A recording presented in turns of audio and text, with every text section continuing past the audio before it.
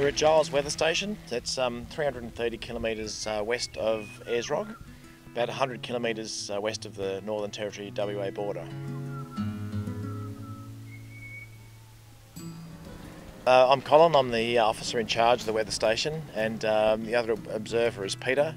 And so Peter he just does the normal observing work, and I do the observing work and all the admin.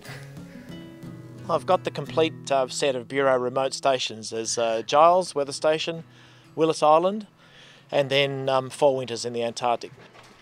This is my 4th trip to the weather station. First was in 1986 when I was a young fella and not far out of training school. So I just can't keep away. It's the beautiful desert environment. It's a very picturesque place around here. There's lots of things to see. But there are a lot of flies, and they're particularly bad at the moment. Well, at 8:45 a.m. every morning, we release a weather balloon with a radio sonde attached to it, and every weather station around the world releases a balloon at that time as well. Yeah, so this morning Peter is on shift, so he'll be releasing the balloon. You have a reflective radar target tied beneath the balloon, and then beneath that you attach a radio sonde. The radio sonde records temperature, pressure and humidity, and it transmits that data back to our ground unit. You put the balloon over the nozzle of the filler table, go into the next room where we have our stored hydrogen, and turn the tap on, and the balloon, when it fills, it'll get to about a metre, maybe a metre and a half wide.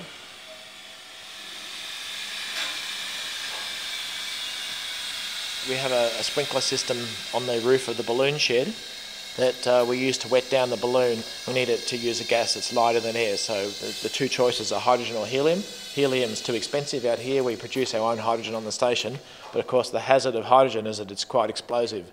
You have to be careful of static, and so that's why we wet the balloon down. We also wear full protective gear, so every bit of skin is covered up.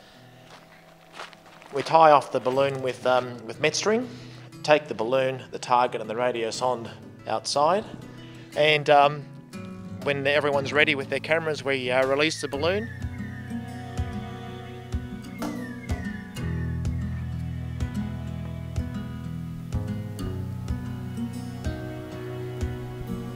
It'll go up to about 25,000 metres before it just gets to the point where it can't expand anymore. It'll usually end up downwind, maybe a couple hundred kilometres away, so they're very rarely found, but occasionally someone will find one, and it is a souvenir. Then you can kind of put your feet up and look at all the data coming in.